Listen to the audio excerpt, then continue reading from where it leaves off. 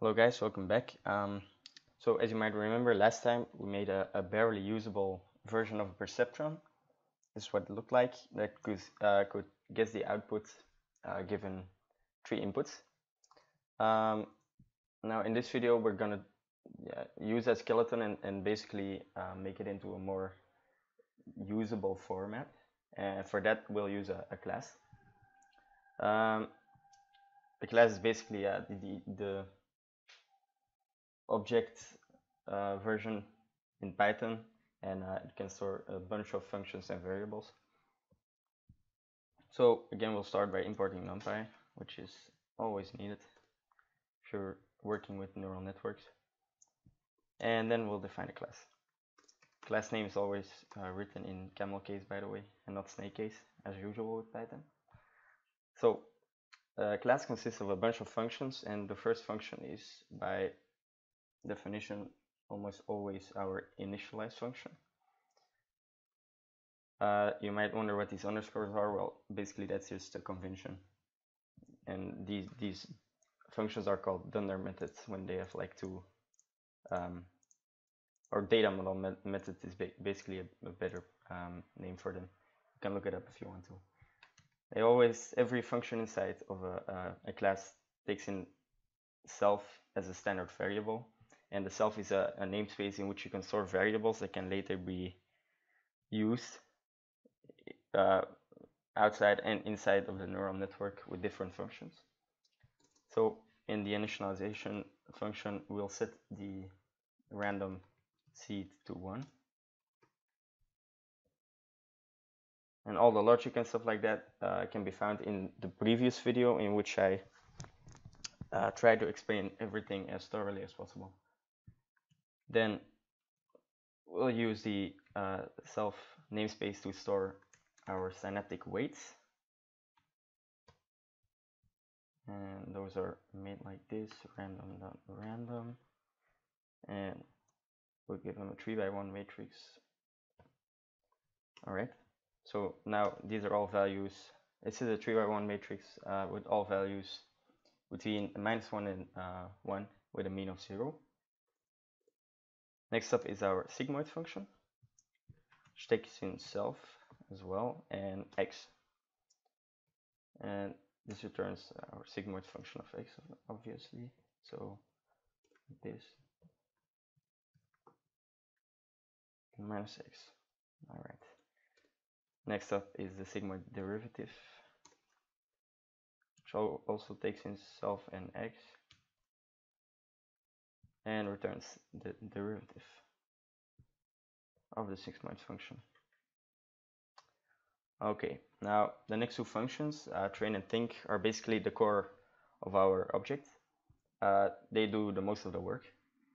So we'll start with train, which takes in self, our training inputs, which we'll define later. Same with the training outputs. And our training iterations.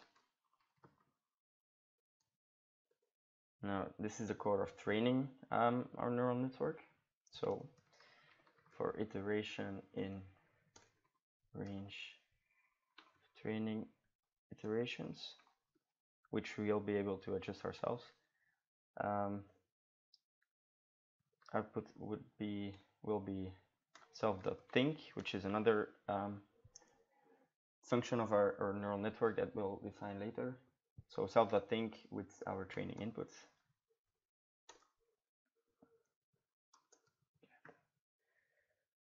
All right. Next up, we have to define the error. So hold on. The error equals the training outputs we gave our neural network minus the outputs it produced.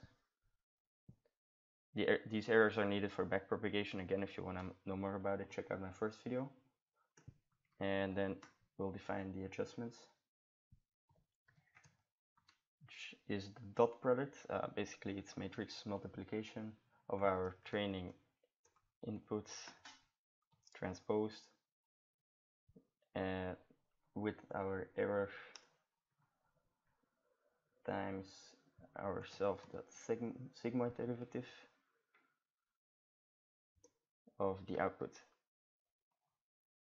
Alright, and then we'll make the adjustments. So adjust the synaptic weights according to the fault, to the weight of the fault, basically. That's all backpropagation. Yeah, so plus equals adjustments. Alright, the next function is think. These are just arbitrarily chosen names, but they make a lot of sense to me. But yeah, you can choose them differently if you want to. So it takes in self and in inputs. Okay, so yeah, since we're doing a dot product again, and our inputs are basically integers, and our synaptic weights are floats, and you can't take a dot product of those two, so we're gonna have to convert our inputs to floats, which is not a problem. Just use the S-type method and give the float. All right, and then the output equals the sigmoid of dot product of inputs times the synaptic weights. All right, and this returns the output. Okay, so our class is done. Next up, we'll have to make it a usable command line program. And this is done like this. You might have seen this already. It gets used quite a lot. Wait, main, I mean. Alright, so first we'll initialize a neural network like this. We basically call it like a function. And let's do some recording. So first, the random synaptic weights.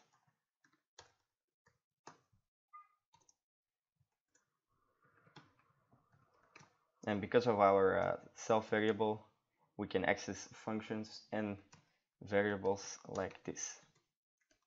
Basically calling a method on the neural network class. Alright, next up, yeah, we're gonna take the same training data as in the previous video. So I'll just copy that. Alright. And then we'll have to train it. So again, calling the training function of the object and giving it the training inputs, training outputs, and the training iterations. As you might remember, we defined that here. You can also use a custom input if you want to, but we're not going to do that. Or I'm not going to do that. And then we'll print the synaptic weights after training.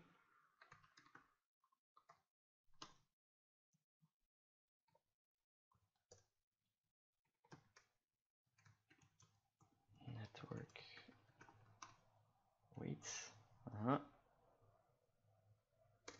Alright, next up, we'll ask the user, which is us, to provide custom inputs to test the neural network on.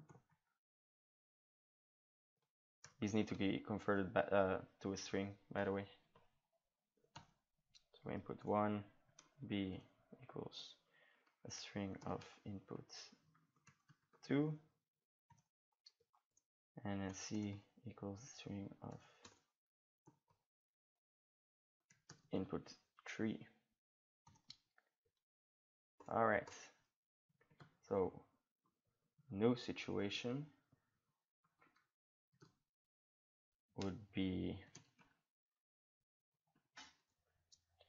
input data to be A, B, and C. And then we'll print the output data, which should be correct. So we'll use it. Oh, we'll use the think function again. Think with inputs being A, B, and C. Right, so let's give that a go. Python, no. Yeah, damn. Oh, okay. Synaptic weights. Right, that should be it. Okay, so as you remember, or might remember, if the first input is 1, the output should be 1, and otherwise it should be a 0. So I hope this works.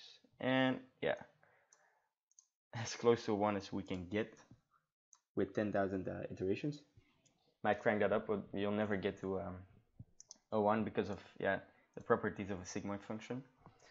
But this is close enough.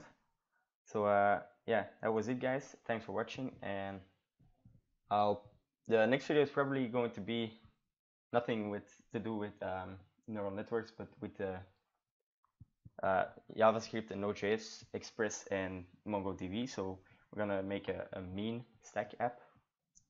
So if you want to see more of that, please consider subscribing, and if you liked the video, leave a comment and a like, and I'll see you guys next time.